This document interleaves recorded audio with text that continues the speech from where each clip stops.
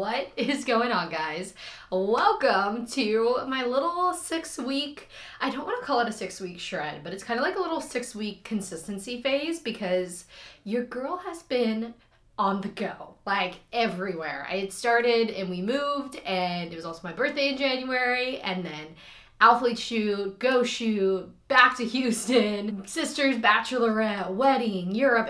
I've been all over the place. And this is like the final little pause until things are probably gonna pick up pretty soon. My sister's pregnant, and then Josh's brother and his wife are having a baby in November. So I feel like we have this little like chill moment. When you go from competing, if you guys watch my older videos where my channel started on competing, and then going from, last year at this time, or not even, over a year ago now, I started intuitive eating, and I've been maintaining pretty well. I did a cut at the beginning of last year and then went into an intuitive eating phase and has just been kind of rolling with that. But I was craving, I feel like I have a piece of dog hair on my lip.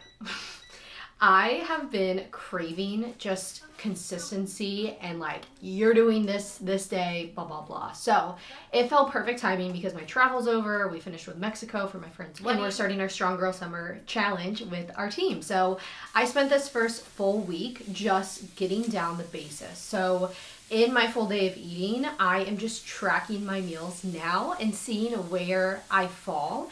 And that's kind of how I would start a fat loss, reverse dieting phase, whatever your goal is, but you haven't been consistent and you're like, where do I start? Things out there. I know it can be so confusing. My number one tip to start out for this week 1, and we'll follow this together, is just start tracking your food in an app. I like to use MyFitnessPal. I have it connected to our team app too, so it makes things really easy.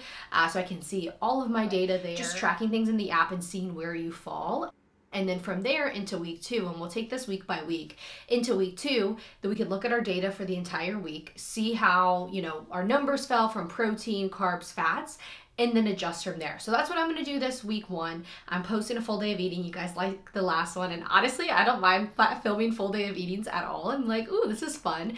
And giving you guys some meal ideas along the way too. So I'll still include the macro breakdown of these meals since I actually did track them in the app, and I can have a good understanding of that. And it was eye-opening. I learned that I eat way more fat than I thought. I used to go from eating like a super low-fat diet with competing and bodybuilding and all that to naturally gravitating to eating more fats. And looking back too, I actually have regular periods now, and I have been dealing with PCOS since I was 18 and started getting a cycle and became a woman. And I always had really irregular periods, like 6 months would go by and I wouldn't have a cycle, and I went on birth control and all that. And I'm actually having pretty regular cycles, a little bit longer in duration, but actually like having them on time and a little bit regular. So I definitely will contribute that to eating a little bit more fats naturally, and my body like craving that overall. So that was interesting too. Protein wasn't as bad as I thought, but there are some days where I'm really inconsistent, and something that I realized is, some days are super busy and hectic, and then I forget to eat and just let time go by, and that really hurts my protein goal overall. So just making it a point to like have structured meals and following a schedule and all of that. I was weighing in at 140.6, and then throughout the week I hit like instantly the next day I was down to 138.2. Also note too, and this is something, this is why you don't want to make rash decisions day to day, is because after a leg day, for example, I'm a pound heavier the next day. Like even after a rest day, I usually weigh in a little bit higher, and then obviously too, like after a free meal and stuff like that. So I am keeping track of my weight as well. I'm not really doing measurements or anything, but I am going to do progress videos and photos and make sure I'm checking in with myself every week. And I would highly, highly recommend doing this if you do not have a coach. Another thing too, like I said, and reiterating that, do not make day-to-day rash changes, because if you want to look at things as a whole for the entire week, especially if you're doing weigh-ins and you're in a fat loss phase, for example, you don't want to just do one weigh-in per week because it really doesn't give you the big picture. Say it was after a free meal or maybe after a leg day, you're going to weigh in a little bit heavier, and if fat loss and weight loss is the goal, that's discouraging. And from there, you're going to be kind of beating yourself up of like, what did I do wrong? It could go either way. It could be like, I'm going to go to extremes, or I give up and I'm not motivated motivated anymore. So we don't want that at all. So take your data for the week. I track everything in our team app as well, which has a lot of cool variability and stuff like that. I can see like my weight log and everything, and that's what I use for my clients, and it's really helpful there. But make sure you're logging everything and look at everything as data. So again, collect it throughout the week.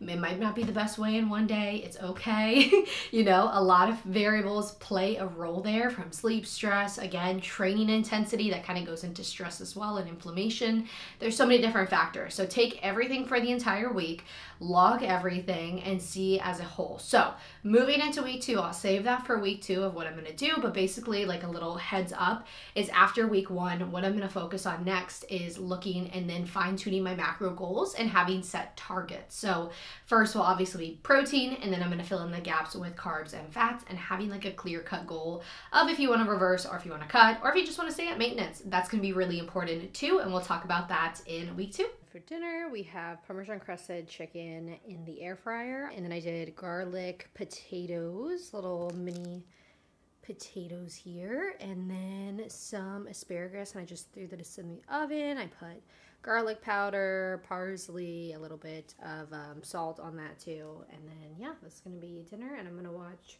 my guilty pleasure TV show of Two Hot to Handle. So and now we have the nightcap, y'all. This is the best combo ever.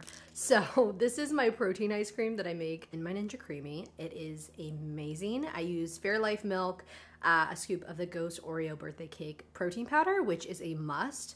I also use a tablespoon of sugar-free cheesecake Jell-O because it's kind of like an Oreo. I'm kind of going for like a chocolate Oreo cheesecake.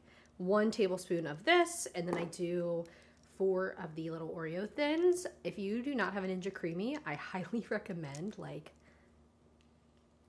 this is so good. Like it even just tastes good. It's not just like protein ice cream gross.